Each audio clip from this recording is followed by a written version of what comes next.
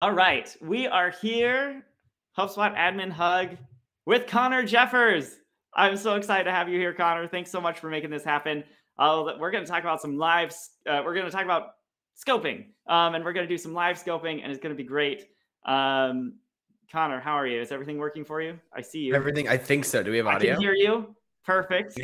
You have like this amazing vertical video, and I feel very compressed next to you for whatever reason. That is so this webinar platform we're in is called Bevy. It has a lot of interesting quirks. I see just the opposite. I see you in a vertical frame, and I see myself like. Oh, really? I wonder if we're the same to attendees. Yeah, I'd love to hear attendees. Do we both? Our boxes? We have the same video. I don't know. Yeah. Weird. Okay, we're both vertical. So I don't know. I've learned that no matter how many people are on screen, you always look like the odd one out. But I think it's actually fine. It's actually fine. Cool. So just a little feature to give you some insecurity as you're about to present. I think that's what you need anytime you're talking to a room full of people. Is whatever you can do to maximize your insecurity the moment before. Drastically improves performance. Yeah, a little bit extra adrenaline and cortisol and all that stuff. So yeah, Connor, happy to have you. Go ahead and take it away. Amazing. What's up, everybody? Lovely to have all of you. Thank you, Kyle, for asking me to come do this. Scoping is something near and dear to my heart. So with Aptitude, we primarily do technical consulting services for customers. And so talk about today is pulled from onboarding stuff with our folks. Emily, who's our VP of services, puts together a whole bunch of this. We presented a bunch of this at our in-person event earlier this year. And then I added some flair also. And thank you to our team for the design. I am not a designer. Any of the content that I show you that looks nice, someone else has made it look nice. Anything that I create is like really, really hacked together, and then other people beautify it. So what I'm planning on doing is taking you guys through a little bit of kind of like a scoping framework first. And then what we'll do is we'll do some live scoping with maybe a mystery guest, maybe not a mystery. I like chopping it up, which I shouldn't. But of somebody else live in the community who has a real problem, and we're going to do some live scoping, and then we can probably do some Q&A maybe at the end as well. So if you guys have stuff you want to talk about, throw it in the Q&A. We'll go through some content, and then we'll jump into live scoping. So we're going to see if I can do a screen share here. Looks promising. Yeah. While Connor's wrestling with that, I am here mostly to monitor the chat and the Q&A. By all means, use the Q&A.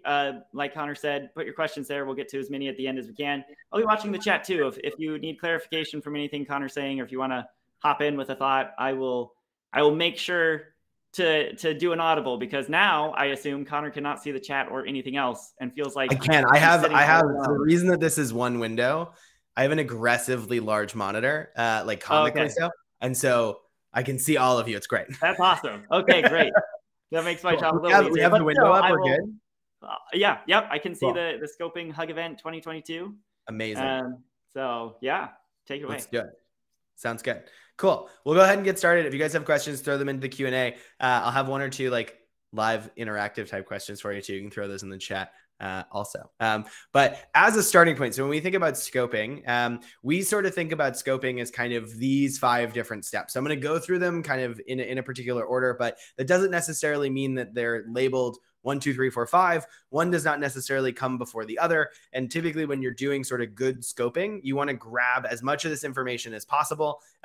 And sometimes you're scoping a small problem and you can talk about something in a conversation or a meeting and it's a one-off of call. Other times you're scoping something really big and complicated and robust, and it takes you 20, 30, 40, 50 hours to really grasp all of it and put together something entirely. And so scoping is really this concept of how do we go from we kind of have an idea of something we want to do to we really have a very clear concept of exactly what we're doing, how we're going to do it, how long it's going to take, and who needs to get involved. And for us, we really describe that as kind of going from business requirements into technical requirements. So how do we really go from we kind of have an idea of what we want to we know exactly how to get there and we know how to build it. So we're going to talk through each one of these. If you guys have questions on it, throw it in the Q&A. I'll kind of go through these. So as a starting point, you can throw this one in the chat, but how many of you have spent a lot of hours digging into a problem that someone has brought to you, whether it's a client or an internal stakeholder, if you're an internal person, just to find out that there is no problem, there is no error, everything's actually fine. and it's either user error or some completely unrelated system generating this issue, and it's not relevant at all to what you're doing. Seeing lots of hands. That's great. All of the time. It is a terrible use of your time and the most important thing to do in scoping. And I think ops people very commonly skip over this step because they're just like excited to solve the puzzle, is to stop and be like, is this a real problem that we have? Is this legitimate? Is this user error? One big question is, can you trust what is being said by the person who's asking you for this? I think any ops person in a high growth organization, especially if you've been like directly facing like a sales team or an SDR team, you get lots of requests that are like maybe not fully formed, maybe not exactly what, and they're kicking something over the fence. And so what you really want to do at the front end is validate, is this a real problem? And can you trust what's being given to you? Also, is it reproducible? So is this a one-off glitch or an error? Is this something that you can consistently say, oh, wow, this is an issue. This is something that's common. This is important to us. And you also want to validate, are there downstream consequences or are there upstream dependencies? So what I mean by that is, does this problem or thing that you're building rely on other stuff that has to happen correctly further up in the stream? One of the things that we see happen a lot is we go and build something, and the thing that we've built, but the upstream dependencies don't work very well. And so it doesn't matter because the machine that you've built assumes that you're always going to get, square pegs, and you keep getting non-square pegs all of the time. And the end user is like, how come this machine doesn't do the thing I need it to? I keep giving you different shaped pegs. And you're like, well, you told me all the pegs were square, so I built a machine to process square pegs. And so what you want to validate is, does everything upstream happen the right way? And similarly downstream, are you handing off data or reports or another part of the operational workflow to something that's happening next, and they actually can ingest it, they can use it, they can matter it. And the goal of this is really to expand and figure out who else needs to be involved in this conversation. Are there other departments? Are there other users? Are there other stakeholders that we need to include? How do we actually figure out and make sure that we have everything we need to make this happen correctly? So as an example here, and we're going to go through a couple of these, is problem validation. So a good example of a good problem that you might get from somebody is, we are getting too many leads from our inbound marketing activities. What an amazing problem to have. And we can't process them all. We don't know what to do. We're getting overloaded, right? And so when you really want to do that problem is, what's the actual problem? Who's involved? Where are we at? The next thing you really want to do is gather kind of what that business case is. And so what you want to understand is, what does that problem actually mean, right? Like, that doesn't necessarily sound like a problem. It sounds like an amazing thing to be happening. Like, why is this an issue? Why are we stressed out? And what you want to understand is, why is that the problem itself? And so if you start doing something, if you start solving that problem and saying, oh, you're getting too many leads, let me go delete all your forms. Like, now you have no leads. Problem solved. Isn't that great? What you really want to understand is, what is the context of the requirement? Why is this important? Why is this something that we have to do? This is the issue that's actually getting created here? And what you want to really start with is not solving the problem as it's described to you, because someone might come in and be like, we just have too many of these. This list is way too long. Can you make it smaller? And you'll do something to solve that problem, and they will be really upset with you afterwards, because they'll find out that, wow, you solved my problem, but now we have no leads. And you're like, well, I thought you had too many. So I solved your problems. You really want to understand, what is the business context that's being put here, and what are some of the constraints that you might have. So you might find out that, well, we could message all of these leads and we could process them automatically, but, well, we don't want to do that for whatever reason. And so you really want to figure out, what's the actual constraints that might be there, because you might come in and say, if you want a customer portal, I will build you something on CMS Enterprise, and this will be really, really easy. But someone's going to come back and say, well, we don't have CMS Enterprise and we don't have budget for that. And I'm really upset, even though what you just told me is exactly what I wanted you to solve for. And so you really want to figure out, what are the business requirements and what are the constraints that we have. And those could be timeline. We have people that are like, I need a website up, but I only have 7 days. Wow, we handle that problem very differently than you handle. We actually have 3 months. We're doing a rebrand. We know exactly kind of how this is going to work. And so first, you want to figure out, what is the problem they actually are trying to solve? What's the end goal? And what resource constraints do they have to actually kind of move forward with it? So one example of this business case is like, oh, you have too many leads. Like, why is that a problem? And what you might find out is, well, we only have 3 SDRs. They're wasting a lot of time on bad fit leads, and they're complaining everything they get assigned is garbage. So they don't trust us anymore. They don't trust them, and they don't process anything. And this is a big problem. We need somebody to help us solve it.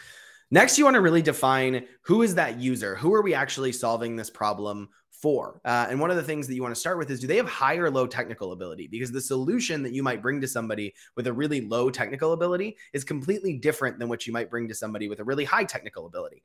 Similarly, you want to figure out, are there built-in feedback loops? And so what I mean by this is the person motivated to use the solution that you bring them, or do you need to make it really easy to use? And you can figure out how much to invest in that solution depending on whether or not they have a built-in feedback loop. So a good example of this is like, if you've ever seen expense systems are terrible because the people who are using them have to use them in order to get reimbursed. And so what it means is no one's investing in making that an easy to use system because you have a built-in feedback loop to make sure people use it. Similar reasons for why you see like deal closing processes, like moving something to closed won, really painful, hard to do. It's because they have to in order to get commission and get paid. And so you have to sort of judge how much feedback loop do they have and how much accountability for the success of that system do they have, so that you can determine how easy do I need to make it use. I need to invest in making this accessible. Similarly, you want to ask, where does the person spend their time? So you want to find out, do they log into the system that this is going to be built in all the time? Do they actually work here? Are we sending them somewhere outside of their normal workflow where they spend the majority of their day? And so recently for us, we were looking at a whole bunch of expense reimbursement solutions. We ended up using something that is built by Rippling, which is our HRIS system. And the reason is because our accounting team works in there already. That's where they already process reimbursements. It made a lot of sense to give that to them. And even though it might not have had as many features, or even though it might not have been as technically complex, it was where they were already spending their time. And so really enabling and making sure you're meeting those users where they are ensures that you have a really good scope for how you're going to solve that problem. So one example here for continuing on the same story that we're doing is our SDRs have really low technical proficiency and they primarily work out of HubSpot tasks. And so if we're thinking about how do we build a solution to this problem, we should really think about who we're solving it for. Maybe it's somebody who really only uses a task queue in HubSpot. They don't have a lot of sophistication on the rest of the platform, and they just are expecting tasks to get fed to them, and that's what they want to do. And so whatever we're going to build should meet them where they already are.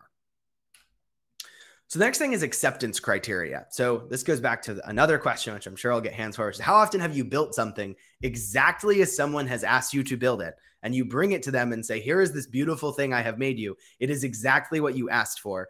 And they're like, well, this doesn't solve my problem at all. And you're like, well, but it's exactly what you wanted. I wrote it down. I said, this is what you needed, and this is what it was. And they're like, well, I don't really care because this doesn't solve my problem at all. And so the first thing you want to make sure of is don't believe the solution that people tell you. The example I give here a lot is if you ask somebody for something and they were you that they need a window, but they've never seen a window before. They will tell you how they need a door and a door frame, but like don't actually attach a door on it and like maybe stretch some cellophane over it because I want to be able to see through it. And you're like, do you mean a window? And they'll be like, what's a window? And you're like, oh man, you are going to love windows. Like, let me go get this for you. It'll be awesome. And so don't believe the initial solution that someone is suggesting to you. What you really want to do is dig into what do they want? What does their definition of success look like? If this works correctly, if it does what you want it to do, what would the outcome be? And you kind of have to steer this person away from somebody who maybe isn't an expert, maybe isn't technically proficient, says this is exactly how we should build this, and really say, well, what do you want it to do? And if I brought you that, would that make you happy? Because nothing's worse than spending a lot of time and energy creating something.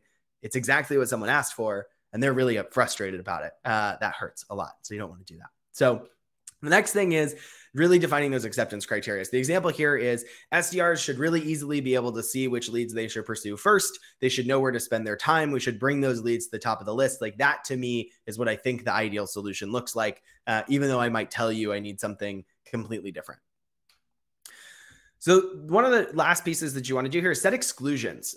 Really make sure, does this apply in all scenarios? If I bring you a solution to this problem, is it actually going to solve for all of these use cases? Or are there known exceptions to this rule? Are the things that we should exclude every single time, or different scenarios that you know of right now that we shouldn't account for? Because nothing's worse than when we implement that solution and all of a sudden it has all sorts of side effects and false downstream consequences that we didn't think about. And so what we want to do is say, well, what shouldn't this apply to? Is there anything that comes to mind that we should ignore right away?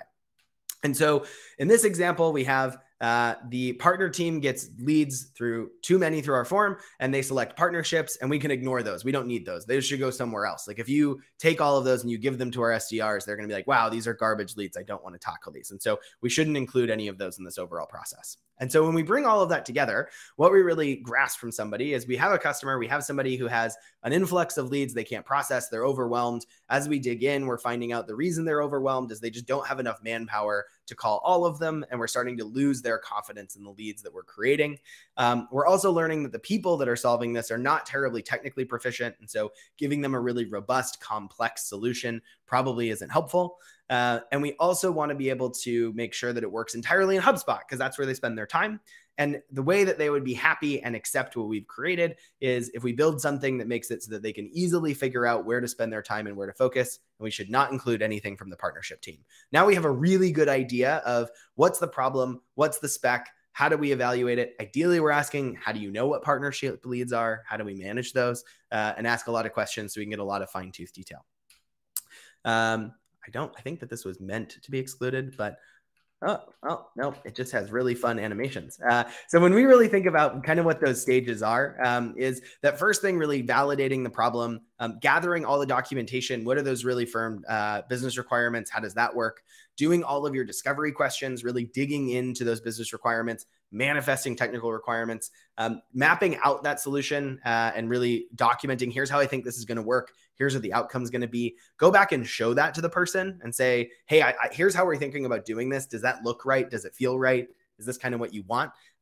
Really estimating how long it's going to take you to do it, both from a raw time, which ultimately is cost. So whether you're outsourcing this, maybe you're getting quotes. If you're doing it internally, you're assigning sprint points, whatever it might be, and how long it's going to take you to actually deliver it and get approval from that end product owner. So good scoping goes from, I'm a person, I have no idea, please fix this, to here's how long it's going to take. Here's how we're going to do it. You signed off on it. You're good to go. And so then kind of this last step as we get in here is, how do we actually go and give this to other people? So we use ClickUp internally, but an example of this is like when you're giving tasks to other people, if you've done good scoping, it should be really easy for people to do the work that you're assigning to them. And so if you give somebody a task, it should be really descriptive and it tells them exactly what they need. What is the problem? What are the actions that they should take? What is acceptance criteria? When should this task be done? A clear title of what it actually is and subtasks for everything that feeds into it. And so when you give this to somebody, they say, oh, cool. I didn't personally do the scoping, but I have a very clear idea of what we're doing, why we're doing it, and how we define and solve that problem. And that's awesome. What's bad is if you do the same thing and you just assign someone a task that says, go make contact statuses, and you don't tell them any of the things that are involved in this, and you haven't done the scoping necessary in order to make them effective and successful. And so what you want to be able to do is make sure that when you're creating tasks for other people, when you're doing that scoping process, the thing that you're giving to others downstream gives them everything that they need to perform and execute against that work effectively for you and actually be able to deliver the solution, which at the end of the day is everybody's goal.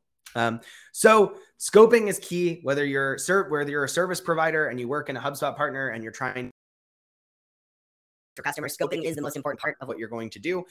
Or if you're in-house, good scoping is how you protect yourself from downstream problems. How do you manage your service provider well? How do you manage your teams well? Is do really good scoping so that you make sure you have everything under control before you jump into execution. Otherwise, you do tons of work, spend a ton of time, don't get to where you want to go, and everybody's unhappy. And so where I'll leave you guys always is always be scoping, never stop it. It's not a one-time process that you're going to do. Businesses adapt and change. Often this happens after the original ask has been made of you and all of are applicable, everything's moved around. And so you always want to be revalidating all of those different pieces to make sure you have a full understanding of what you're doing and why you're doing it so that you can actually come in and build a solution that is applicable to the problem that somebody has. So that is my pre-content. And then I believe we're going to do some. Yeah. So thanks for that. And thank you. So I don't know how many of you noticed, this would be a good thing at the end, near the end of this event, I will drop a link to a survey at the end for feedback. A sort of experimental thing Connor and I did is on the event page in the description, we linked to a Google form where if you wanted to volunteer to do have Connor help you scope a project live, you could do that. And we got some submissions. I appreciate all of you who submitted. I'd love to hear if this is a good way to do these sorts of things or a not so good way. But I am super excited to announce that the person who has been chosen that is going to get to do some scoping live is Callie. I just gave you presenter mode, I think. No, maybe I did not. Yes, I did. Okay. I don't know how this thing works. Callie, I know from just kind of admin stuff in general. We've crossed paths a few times. Super excited to have you here. Hello, hello. Oh, yep. Hold on. There we go. All right, we can hear you. Yay! We need like some game show music or something. All right. Anyway, yes, I brought Callie on stage. Connor, I'll let you take it from here. Does Callie get to do an intro, or is she just like, it's sure, good? Callie, She's yeah, here. you want What's to up? intro yourself? Sure. Lovely to see you again, by the way, Callie. Great to see you both. Love chatting with you guys. Hi, guys. My name is Callie Mulvihill. I'm the Director of Revenue Operations for Tabooty LMS. We're a learning management system technology company based out of Boise, Idaho. Been here a year and a half-ish. And have chatted a lot with Connor and Kyle. So super stoked to be on with them today, chatting through some of the problems that we're seeing. We're so happy to have you, Callie. Why don't we start? You can kick us off with like, what are you working on? What's going on? Give us some context and we'll kind of ask questions from there. Yeah, absolutely. So the basis of the scoping draft that I submitted, once we're ready to close a deal, our sales process is pretty broken. We onboarded a new ERP last year, and we hired a firm to build the integration from HubSpot into NetSuite. Which ERP? NetSuite. Cool. So we are using Celigo. So Celigo is hosting the sync to pull all of our data from HubSpot into NetSuite. And it was built kind of exactly like you were saying for one use case and one use case only. So if we ever have a standard deal that's closing with a discount or non-standard terms, our finance team is having to manually recreate that subscription. At the same time, we are also in the early stages of building a self-purchase portal because we're a SaaS company. And right now our customers can't self-purchase our product on our website. They can't self-upsell themselves within our tool. So our engineering team is wanting to build a self-purchase tool that will create the deal in HubSpot so that we can properly track the revenue there. But we also need to make sure that that is syncing correctly. Outside of just the sync issues that we've had between HubSpot and NetSuite, NetSuite is not serving all of the functionality that we're needing to. So, and we use Stripe already for our payment processing. So we use NetSuite to manage the subscriptions, but Stripe to manage the actual payment processing. So we are strongly considering moving all subscription management into Stripe, which, hello, Zebra, would be great because then our team could be managing those subscriptions already in HubSpot, which is where they live to validate the quote. So that's kind of the big picture of what we're looking at. Of the three systems that we just talked about, so NetSuite, Stripe, and HubSpot, which one has the most complete view of like, this is the accurate that we have of who these customers are? It becomes NetSuite based off of manual input by the finance team. I would like NetSuite has like the right information, and is the plan that you're going down right now to cut NetSuite entirely, or just remove NetSuite from like the subscription management piece and still use it as an accounting solution? We are considering both. If we can set up Stripe in a way that we're getting all of the financial reporting that we need, then we would strongly consider cutting Stripe or cutting NetSuite completely. What would you use for accounting in that situation and like taxing and accruing? Not sure. Okay, cool. Is there someone on your side that is managing that piece of it? Is that like CFO or is it finance team or? Yeah, so our CFO is still in the weeds of that a little bit, but we have an accounting manager who does that mainly. Okay, cool. But her team also lives in HubSpot because they're having to do so much validation against quotes. Because like they're like a deal desk type of, they're like processing those and validating them and going back and forth. Yep. Okay.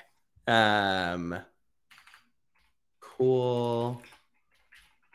And in terms of the, and Stripe is being used for some subscriptions, or Stripe is being used for all subscriptions and NetSuite is just provisioning those subscriptions? Stripe is being used for no subscriptions currently and only being used as our payment processor. But so everything's getting managed on NetSuite and Stripe is just actually processing the card and then kicking it back. Exactly. Yeah. Okay. But because Stripe has a shopping portal that we could use on our platform, our engineering team is strongly in favor of using Stripe as our subscription manager so that we could use their payment portal on our site for our customers to self-upsell. Cool. Do you have any customer portal type experience today? In a sandbox, nothing in production. Okay. What about in app? I'm unfamiliar with exactly how Tavuti actually works, which is like, are those people users in Tavuti also? Yes. Okay. Is the person that is the user in Tavuti the same as the person that actually needs to manage the subscription? Like they're the admin? Yes, it would be. And so that's something we are using an association label in HubSpot for Tavuti to read via our API who has access or no access to the purchase. That's portion. super cool. That's awesome. And is that getting fed to Tavuti by HubSpot, or is Tavuti pushing that into HubSpot based on the Tavuti database? It's sourced in HubSpot and it's pushing from HubSpot to Tavuti. Oh, that's super interesting. So you guys at like the HubSpot, we'll get back to scoping, I promise. This is just really interesting. So Tavuti is controlling user access, or sorry, HubSpot's controlling user access in Tavuti. So your internal employees are saying who should and shouldn't access Tavuti from HubSpot itself. Yes. Super cool. Okay, awesome. So HubSpot's actually the master in a lot of these situations, and we're sending stuff to NetSuite so that NetSuite can do the accounting and provisioning and all that kind of stuff from there. Okay. The end goal here is, it sounded like there's two kind of user journeys that you want to enable. So one is that you want to be able to have the associations in HubSpot actually, well, no, that's already happening to Tavuti. Okay. So you want to be able to have reps in HubSpot. So that's sales, it's CS, it's whoever's kind of managing and interacting with that customer. You want them to be able to actually go and administer and manage subscriptions from inside of HubSpot. And then you also want to be able to have the customers be able to self update and change their subscriptions on HubSpot somewhere. Yes. Yes. Okay. And somewhere along the lines, ensure that whether we're managing those subscriptions in Stripe or NetSuite, the deal data is actually correct and our finance team is not manually creating those subscriptions every time. Cool. That makes a ton of sense.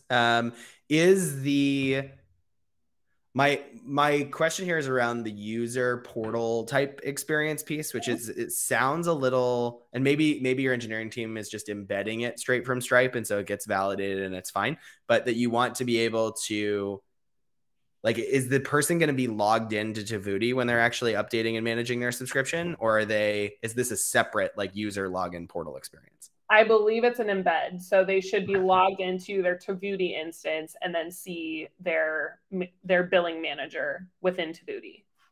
Yep. Cool. That makes a ton of sense. Okay. So I think based on what you're trying to do, I do think that, I know you dropped Zebra at the beginning. Zebra is a product that A8 Labs, which is a separate entity from A8, but we're affiliated with in some degree, has a product for a Stripe and HubSpot integration. I do think that Zebra would probably work for you guys.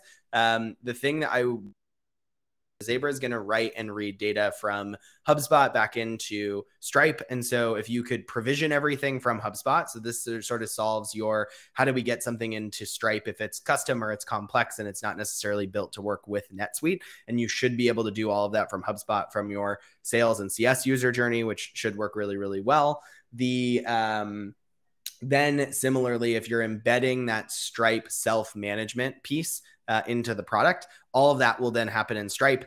Zebra will push all of that data back into HubSpot. So you'll have that whole picture inside of HubSpot itself. That should eliminate, if this is Celigo, the only thing Celigo is managing is NetSuite to HubSpot, or are there other parts of the business Celigo is attached to? Celigo is managing HubSpot to NetSuite and NetSuite to Stripe. Okay, interesting. So this is where I think that stuff is going to get a little bumpy, and we may need to talk to the CFO and the accounting manager. Is NetSuite does a lot more than just the subscription management piece, right? So NetSuite's going to do the accounting, the ERP, the cost basis stuff, all the different things on that front. I believe, and I could be wrong here, that Stripe has a Stripe will push data to NetSuite. Likely that maybe NetSuite doesn't write to Stripe, but I believe at least Stripe at a minimum will put all of the transactions into your bank account, and NetSuite could then organize them from there. My knowledge of the financial ops side is decent enough to have a conversation with these people, but the accounting manager or their CFO would probably have to make a decision there. But what I don't know is what else they need from NetSuite beyond the subscription management pieces. But you should be able to push all of subscription management into Stripe. And then the question is, can you access inside of NetSuite some other type of data to be able to do the accounting and financial and budgeting and those sorts of workflows that they need? Or do they need to be able to go into can they get that from like the bank transactions, right? So for us, for example, for the software business, all of that runs through Stripe. That all goes into Chase, and then Chase is connected to the ERP. And so the ERP just says, oh, cool, this is what these are for, because they get tagged from like Stripe deposit metadata stuff. You can also export all that from Stripe. But again, I think we'd need to talk to the CFO and the accounting manager for that particular piece. Because they're going to need some kind of ERP solution, I think, but maybe not. Maybe you guys can get away with QuickBooks and it needs to connect to Stripe, and they only got NetSuite for the subscription management piece and Stripe would solve for it. We'd probably want to talk to them. That kind of goes to like, what are the downstream impacts of ripping that out? My guess is they're a little bit more significant than we might anticipate. Yeah. And then you can embed always. You can embed all of those details inside of Stripe for sure. Manage and write everything back and forth to HubSpot, and that should work. The other benefit of that is you should be able to do something similarly like your association workflow you have today, and like link the subscription in Stripe to the contact inside of HubSpot, kind of the same type of way too. So you could actually delineate between who's like the admin and interaction versus who's actually allowed to interact with it inside of Stripe. You could start to push some of this into like a CMS Hub Enterprise thing, but I think that that's probably, if you already have Tavuti, the application, you don't want to have this like dual login concept. So embedding that direct from Stripe into Tavuti makes a lot of sense. And I think that all should work. And the thing that I would want to dig into quite a bit more is what else is being done in NetSuite. And if they drop NetSuite, does everything else start to fall apart? The other thing to think about is managing credit cards and migrating subscriptions and those other pieces is tough and complicated and scary. And so that's probably one thing if you're thinking about like exclusions and big risks is to dig into, because it's really like, they're like, oh, well, we don't actually know because it's all PCI and nobody's really motivated to help you. It is possible. Like we've seen lots of different payment processors move over to Stripe or from Stripe to other solutions, but it's not exactly we'll export it and we'll import it. We'll turn it all on and we'll call it a day, unfortunately. So what I would suggest as a next step from here would be to chat with the accounting manager and the CFO and understand what else is going on in NetSuite that we might not know about, as well as validate and test some of those use cases on like a Zebra trial or something else, and find out if you can do everything you need to do with Zebra, if there's stuff that is missing that you're similarly experiencing on NetSuite, so that nothing's worse than saying, hey, we're going to make this whole switch, doing something, and then you're like, and it doesn't work well either. We're sorry. And those would be my suggestions. And I'm happy to do that with you. As always. Awesome. So if I could hop in here and just be, please, the educational stickler that I am, I would really love it, Connor, if you could share your screen again and bring up your slide that has like the 5. Yeah, let's do it. Kyle's going to hold me accountable. How rude. Yeah. And I mean, if I was a really stickler, I would force Callie to talk through the 5 points and see if she's gotten them. But I know we're in front of an audience. Let's do it. I don't mind at all. Let's rock and roll. I will pull it up right now. Be forewarned, future guests. People say I'm nice. People are mistaken. So I don't actually know. Connor, do you want to talk through them? Or I can give it to Callie. I don't know. Or I can restate what I think each one of these is that's probably so I'd say I think the problem is validated. The one thing that I don't think that we have is Callie had suggested that maybe we want to flush NetSuite entirely. And I think that we want to validate quite a bit more that is actually the case. I think that also applies to exclusions here. I think that there's quite a few exclusions that we need to dig deeper into to understand that accounting profile. That kind of ties a little bit into the define the user as well. I think the business case is pretty clear. We both want to have this end user upgrade, downgrade type of experience. The Stripe embed should be able to support that. We're going to need the engineering team involved for that also. So the change management here is pretty robust. But we also want to be able to have that user experience in app, which Zaber should be able to power. You should be able to do all of that straight from HubSpot. And the acceptance criteria here would be accounting doesn't completely fall apart, I think is a maybe given one, and that end users can upgrade and downgrade themselves, and that internal users are able to manage subscriptions all inside of HubSpot, and maybe that we can save some money. So Celigo, I would sort of add that in there as like, that's probably kind of an end goal here as well. I would say I didn't dig into that enough as I'm reflecting on this for what's the actual motivation. Why is this a big problem? Is it just time savings or is there a cost reason? So I'd say if I did anything weak, it was probably going deeper into the acceptance criteria. So I give myself like a 4.5 out of 5 as my self-diagnosis. Callie, how does that match with what you got out of the conversation? Is there anything he missed or anything? Yeah, absolutely. I think, and kind of just like he said, Celigo is absolutely our pain point. Sure. It's not that NetSuite is, terrible, because NetSuite is used by many enterprise, customers. It's how our integration was initially built in Celigo. And so losing that tool and losing how much we get blinded from what breaks in Celigo is a huge benefit. So it's time, it's cost, exactly what you're saying. Those are assumptions though. So I should have dug into it a bit more. But I got that was the vibe of like, we're not super into Celigo, bad implementation, some of those other pieces. So yeah. I give myself a half a point at best. And not to hate on Celigo, it's absolutely what we have currently running in Celigo. I'm sure Celigo is a great tool. So if you're using it, don't be afraid of our circumstances. Well, awesome. Thank you so much, Callie, for coming on. Any last things you wanted to cover before? No, I think it was great. I liked the live, implementation of what Connor was chatting through. So I think it was cool, and always fun to talk to you guys. So yeah, thanks so much for being here. You're welcome to hang out on stage with us if you want. You're welcome to go off camera now.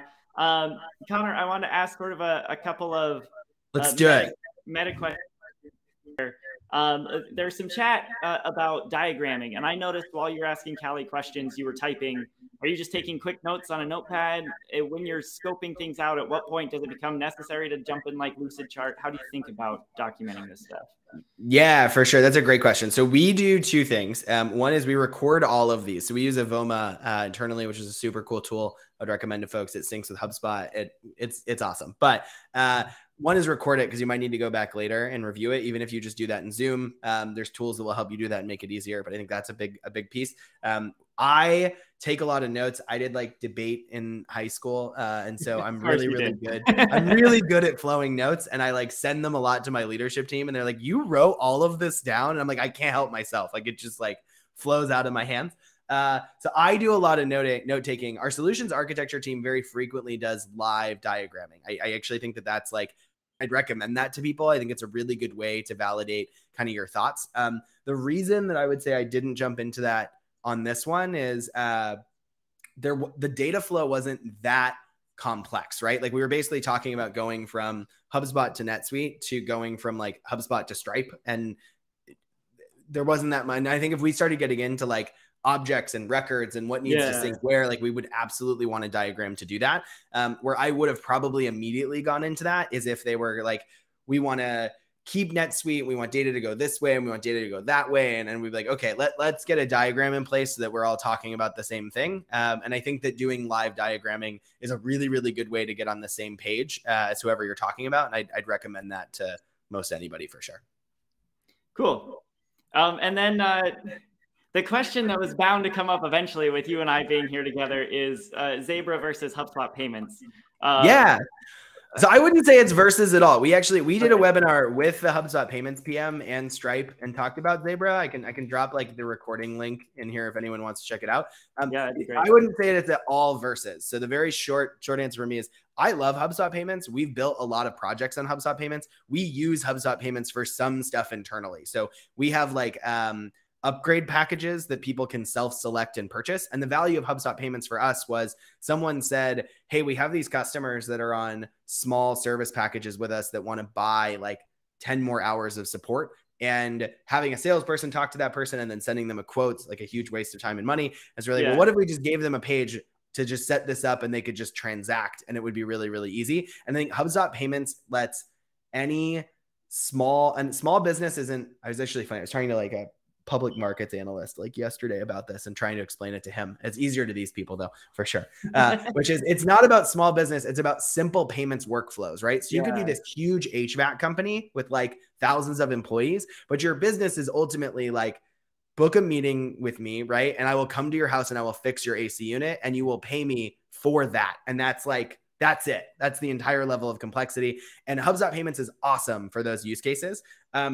Stripe is a huge complex payments infrastructure system that's made for so HubSpot, right? All of HubSpot subscriptions run on Stripe and you have entitlements. So it's like, what products is someone paying for? What features should they be able to access?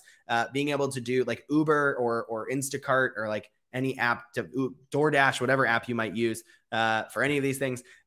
Ultimately, you end up booking a Uber drive and Uber doesn't collect that money and then pay the driver. Like you pay, Stripe then has logic that determines how much should the driver get paid, how much should Uber get paid, and it manages all of that. And so Stripe is really about turning financial infrastructure into code and letting you build software stuff on top of it. And so Zebra is ultimately, we go to people that are using Stripe because they need a high level of technical sophistication. And we're just like, we'll take all your Stripe stuff and put it in HubSpot and that would be awesome.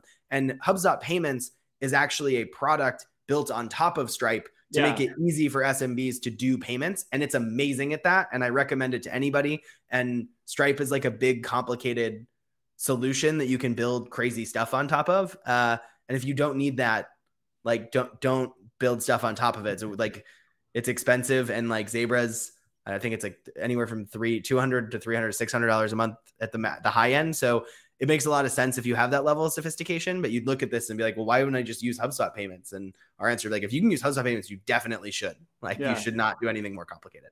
Cool. That makes a lot of sense. It just, my perspective as a person inside HubSpot is that a lot of our customers aren't doing any sort of online transactional payment stuff at all. Yep. And if that's you, if you're in the US, by all means, start using HubSpot payments and play around with it. See if people want to pay for a consultation or pay for an on-site visit or whatever it is you could charge for. And that could just be a new revenue stream for you. But it sounds like if you already have a super complex thing running on Stripe, you're probably not going to be able to just leave Stripe behind and use HubSpot payments and be fine. Totally. And that's sort of where we think about it. And I don't know that HubSpot payments, and I have no idea what the product direction is long tail, right? But I don't know that HubSpot payments wants to go and be the level of complexity of Stripe. There's a reason it runs on top of Stripe. And I think that where HubSpot payments solves an amazing problem is what you just said, which is like, there's tons of people who, the best example that I have is like, my mom was telling me a story.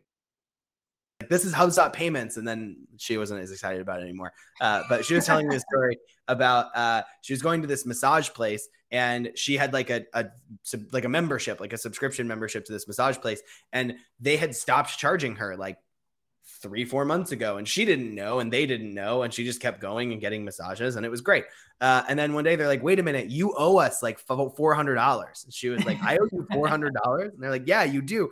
And she's like, well, that seems crazy. Like, why would I owe you $400? And she's like, well, I don't have this $400. And it was this whole problem. And like, I was like, this wouldn't even have to be a problem ever, because the person checking you in would be like, oh, we have this membership subscription for you. It's current, it's accurate, it's all great. Yeah. And for that business, it's just, we charge you $100 a month and that's it. And I think HubSpot Payments is incredible for those types of use cases. Awesome. Thanks for pursuing that tangent with me, because it was a question in the chat. Of course. Scoping. Shadav asks in the Q&A, should we have a playbook during live scoping? If yes, do you recommend a template that can cover all general but essential questions? I think the deck that I shared, and I'll send that to Kyle, and we'll get it redistributed to you guys as well. You're welcome to have it. I think those are kind of the general, as I think about them, big picture stuff to look at. We have this conversation a lot. If anyone has a playbook and I'm wrong, like, please share it, because I would love to have it, in all honesty. I think one of the things that's really hard about scoping is required because probably and unique and not something that someone has solved before. And as a result, you have to go through the scoping process. So to have this baked list of questions, like if I had a baked list of questions and I was asking Callie, well, what do you use for payment processing? And and we weren't talking about anything related to that. She'd be like, why are you asking me these questions? This has nothing to do with what we're talking about. But I think what's really important is to kind of get the general picture. And when you look at that, be like, can I restate the problem statement and the business case and the exclusions, and I can get a firm handle on what we're talking about, versus make sure you ask these specific things. I think the thing that makes scoping fun and interesting is that it isn't as templated as it otherwise could be, because it doesn't have a discrete outcome. Awesome. So thank you for everything. If anyone else has any last minute questions, drop them in the chat now. I was going to say, or forever hold your peace, but actually that's not accurate. Connor, if people want to get in touch with you, where can they find you? I am on LinkedIn. I am accessible by email. I am very reachable, and I'd love to talk about all of your problems. So LinkedIn's probably the easiest place I'm pretty active on. I check it a couple times a day. So LinkedIn's great. Awesome. You should hang out with me there. I also love LinkedIn. So I see one last question from Brandon. We'll finish on that one. I am dropping a SurveyMonkey link into the chat. Please, everyone, give us some feedback. It's just 2 questions. One's a standard NPS question, and the other is just a text field where you can tell me what you think about this and the admin hug in general, how I can make this more relevant to you. Brandon asks, what happens when you discover something that was missed during scoping, but will introduce a significant amount of additional hours to resolve, and the client believes that this should have been caught during scoping? Yeah, that's hard, and it happens a lot. And we call those tough conversations, and sometimes they result in escalations. The answer on our side is, I think there's always this thing of, is that right? Right. And so you kind of have to go back and say, here was our scoping document. Here's what we agreed to. I think this is where the documentation, and when we talked about that diagramming, right, actually going back and saying, this is what we've created and agreed to. Does this sound right? And being specific in that list, and not just saying, we are going to build something that's going to solve this exact problem, and here's how much it's going to cost. Instead, you're saying, we are going to build a solution. It's going to have 3 coded actions. It's going to connect to these endpoints. It's going to have this many workflows. Here's sort of how we're going to approach it and what we're going to do, and be really explicit about what that is. Because the more accurate your SOW is, the more able you can point back to it and say, what you're talking about is different. That's on this list. And now we can agree, totally, we should have picked this up. We should have noticed it. It's our fault, but it's not on this list. And so we have to add it to this list. And now we're talking about what that costs, instead of whether or not we're going to do it. Where you get in trouble is when you write down, I will do a house and it will cost $100,000, and you send it to them, and then they're like, amazing, where's the pool going to go? And you're like, pool. And they're like, yeah, the house I want has a pool. And you're like, well, I didn't think we were building a pool. And you're like, well, what if we just build them a tiny pool, and then they're happy about it? And then you build them a tiny pool, and then they're like, well, it needs to be Olympic sized. And then it just like unravels further and further and further from there. And so I think being as explicit and specific as possible, make sure that you protect yourself. And regardless, those conversations are really hard. Yeah, for sure. Well, thank you, Connor, so much. This has been awesome. As Connor said, I'll get the deck, and I will send the deck and the recording out to all of you. Thank you all for being here. Please fill out that survey. Give me some feedback. Let me know how I can make these events valuable to you. And Connor, thanks so much. Thanks, guys. Bye, everyone.